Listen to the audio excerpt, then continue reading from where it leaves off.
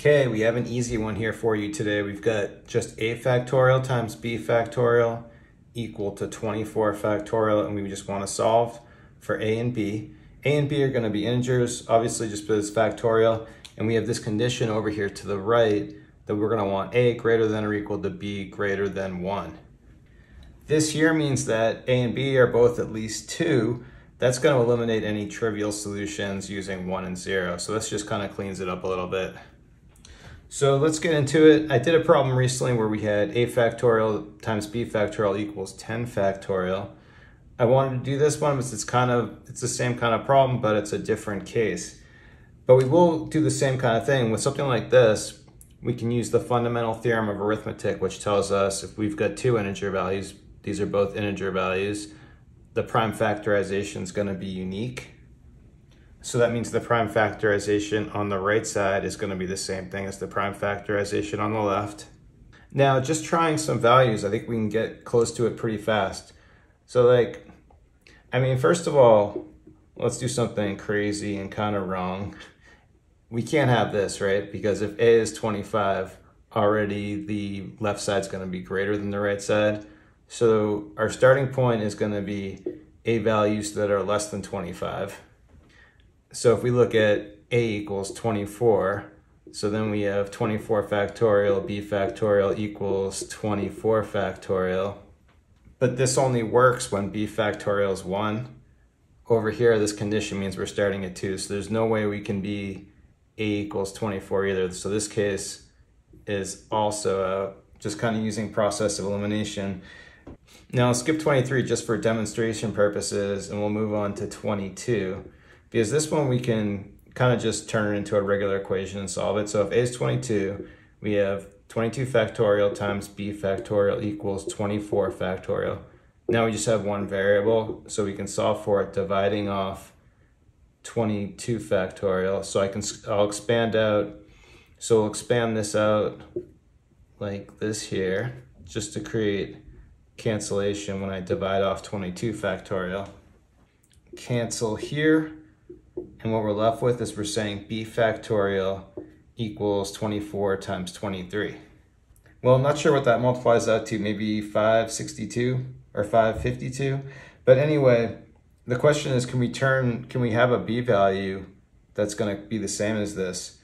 The thing with factorials that we use, again, it's this prime factorization. If we kind of expand out b factorial, it's just b times b minus 1 times b minus 2, all the way down to 1. But then when you expand it out, you're going to have some primes in here, unless, of course, you were like at 1 factorial. As long as you're at 2 or greater, you're going to have primes in this expansion.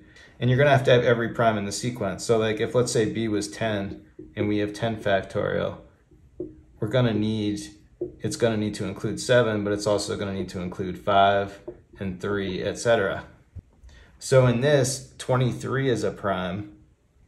So if b factorial includes 23, it also has to include 19 as a factor, and 17 and 11, etc., all the way down to 3, 2, 1. But it clearly doesn't. We've got in here we have 2s and 3s, but we don't have 7, 11. We have, in 24, it factors as 2 cubed times 3. So we have 2 and 3, but we don't have 5, 7, 11, none of the other stuff. So this is actually not possible for b factorial, so we can also throw out this a equals 22 case. So of course we could keep going and go through a bunch of different examples going all the way down to like a equals 2 or something. Although of course it become ridiculous at a certain point, because then you start having the case where b is greater than a. But really what we want to do is get back to, let's look at a equals 23 now. So what we're saying is we'd have an equation 23 factorial times b factorial equals 24 factorial. Doing the same kind of thing as this, solving for b factorial, we can expand this out like 24 times 23 factorial over this, cancel here, and what we're left with is b factorial equals 24.